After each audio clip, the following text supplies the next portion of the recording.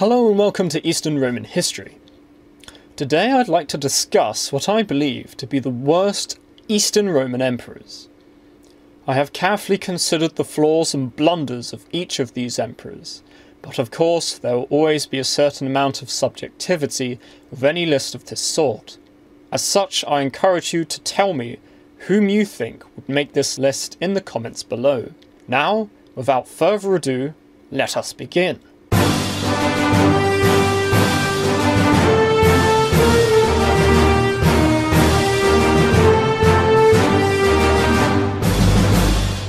Number 10. Arcadius. Ruling from 395 to 408, Arcadius lacked the strength of his father or the readiness of his son. He had no interest in his duties as emperor and was far more interested in matters spiritual.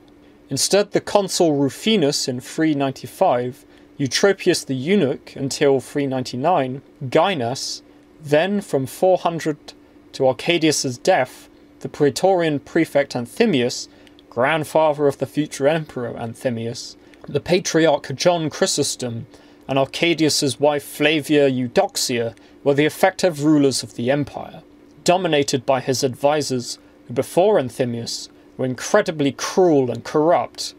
Alaric and his Visigoths ravaged Greece unchecked, which Arcadius did nothing to prevent. Rufinus in 395 almost provoked a war with the west between him and Stilicho due to his pettiness. In 399, Arcadius issued a decree that permitted and required the demolition of all non-Christian temples. His positive contributions were that he built a new forum in Constantinople and settled Alaric in Illyricum.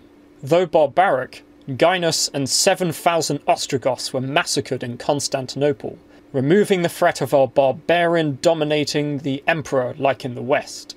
Instead, the Roman Anthemius was to lead the empire until 408, when Arcadius died.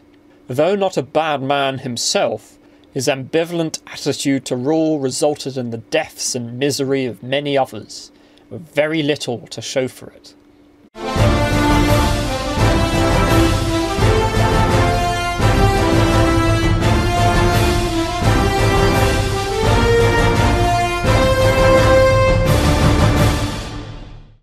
Number 9. Constantine VI the Blind. Emperor from 780 to 797, the first 10 years of his reign were dominated by the regency of his mother, Irene of Athens, and chief minister Starakios. A serial failure, Constantine VI suffered humiliating defeats at the hands of the Bulgars and Arabs. Constantine's uncle, Caesar Nicephorus, was considered by many to replace Constantine. In response, the emperor blinded Nicephorus and mutilated his other uncles, disqualifying them from the throne. The Armeniac army revolted against the cruelty of Constantine, who successfully crushed this rebellion and threatened the survivors with unmitigated cruelty.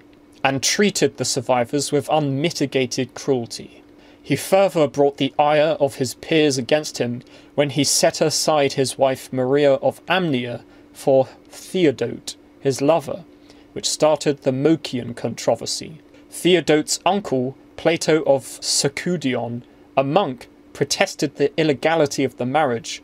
Constantine threw him in prison and his acolytes were exiled. In 797, Irene, Constantine's own mother, led a coup d'etat against him and had him blinded. Combining cruelty with incompetence, the successes of Constantine's reign, such as reconquering much of northern Greece and ending the first iconoclast controversy, were the actions of his far more capable mother. His paranoia brought an end to the near century-long rule of the Isaurian dynasty, leaving the empire to slip into an uncertain period which never truly stabilised until the reign of Theophilus in 829. Constantine VI was truly blind to his own vices and shortcomings, and had seemed to have inherited all of the worst qualities of his parents with none of the good.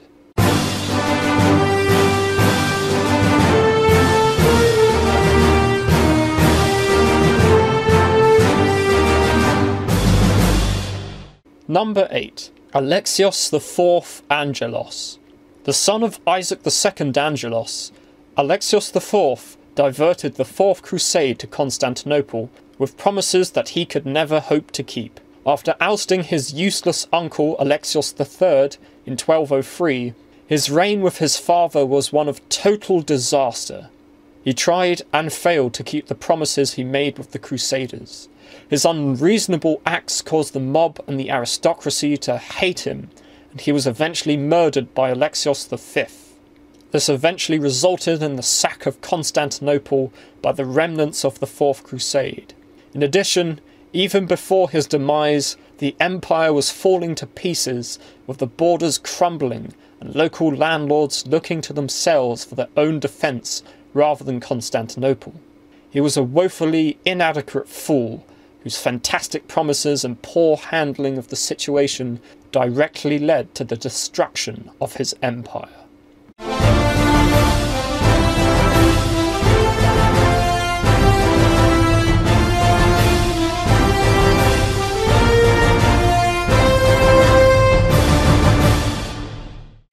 Number 7.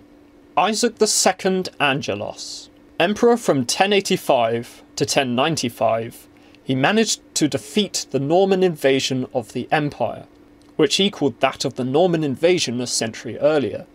There his successes came to an end. He quickly proved to be an incompetent, weak and corrupt ruler, which, in a system that required the emperor to be strong and conscientious, proved disastrous for both his empire and his subjects. His oppressive rule and excesses at court led to the Bulgarians to rebel and form a second Bulgarian empire. His numerous attempts to retake Bulgaria all met with failure. Isaac's alliance with Saladin against the Crusaders was a dreadful decision. Not only did it lead to conflict with people such as Frederick Barbarossa, who had Isaac helped instead of hindered, might have proved a very beneficial ally, but he gained nothing from his alliance from Saladin in return. His oppressive rule came to an end when his brother, the ruthless Alexios III, blinded and imprisoned him, which later prompted Alexios IV to seek the aid of the Fourth Crusade. Isaac's joint reign with his son in 1203 to 1204 showed that even with an earnest attempt to set things right, his skills were well below the requirements of the situation. A situation he had some part in creating. The murder of his son by Alexios V Ducas left Isaac a broken man, who died of grief and extreme stress.